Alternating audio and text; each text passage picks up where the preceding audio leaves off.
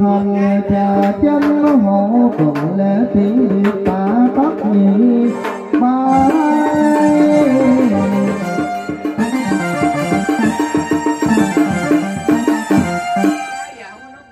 Mời gia đình đứng dậy sáng 26 quay ra ngồi có đeo lời cảm tạ em Di Đà Phật.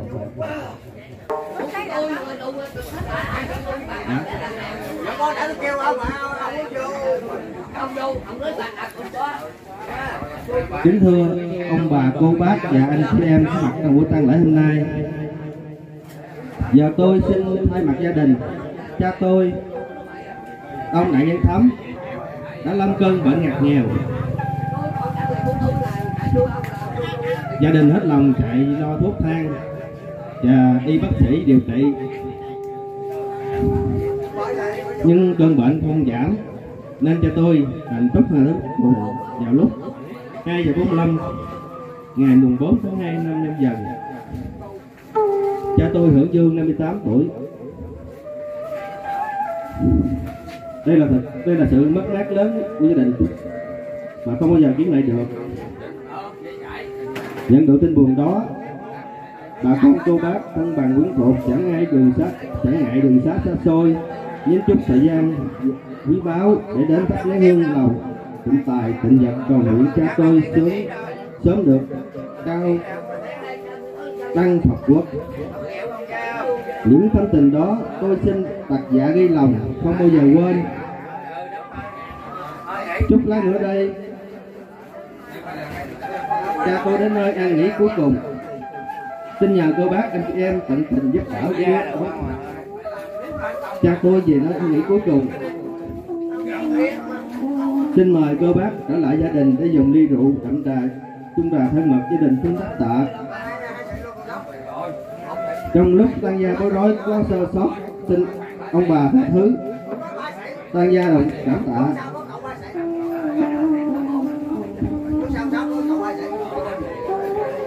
Gia đình con cháu.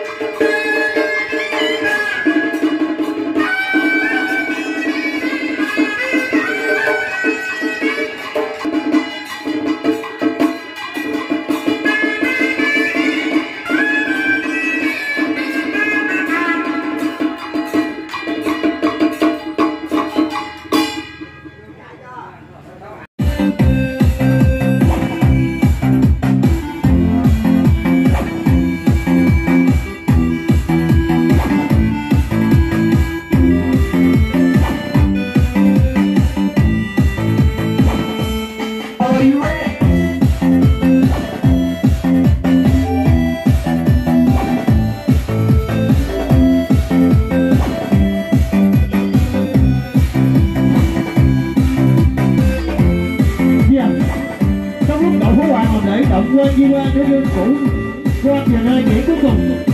Xin cảm ơn quý gia đình đã được tặng cho Đậu Phú Hoàng 200.000 đồng. Một sữa để mặt anh em đội. Xin cảm ơn quý gia đình rất nhiều ạ.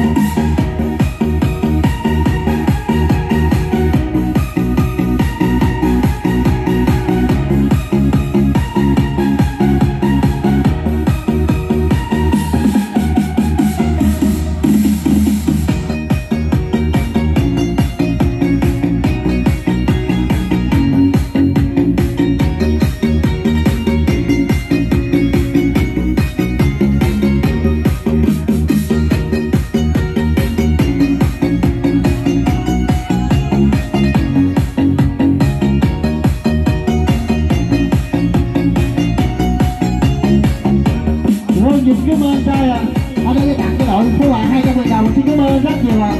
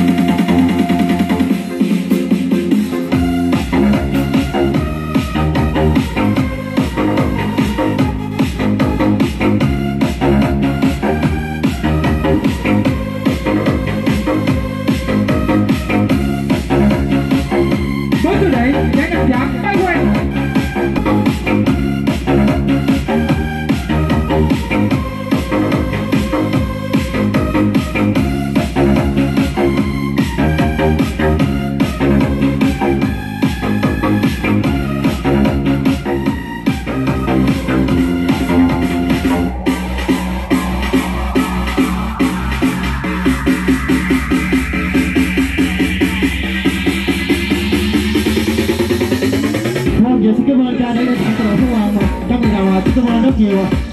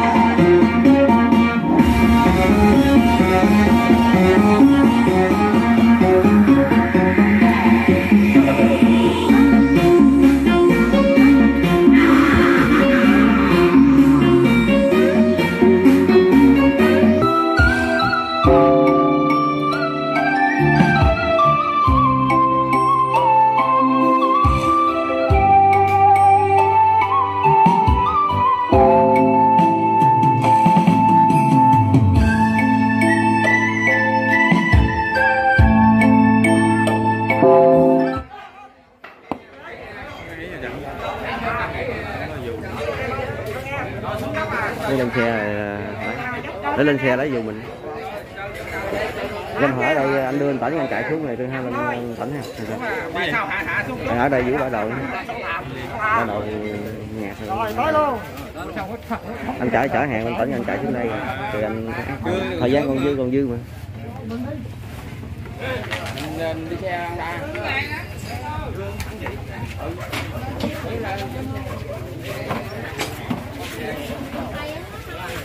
Ủa tống chậu đâu, mai quýnh tống chậu đâu.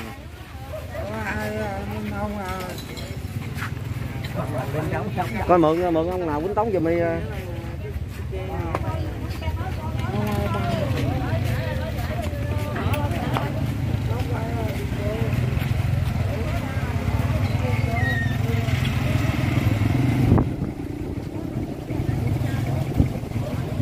Chú mượn ai quýnh tống, bạn xin đi tống bỏ lên xe rồi chú. Dạ.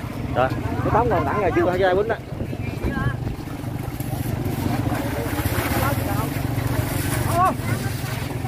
Ơi bà. Ơi.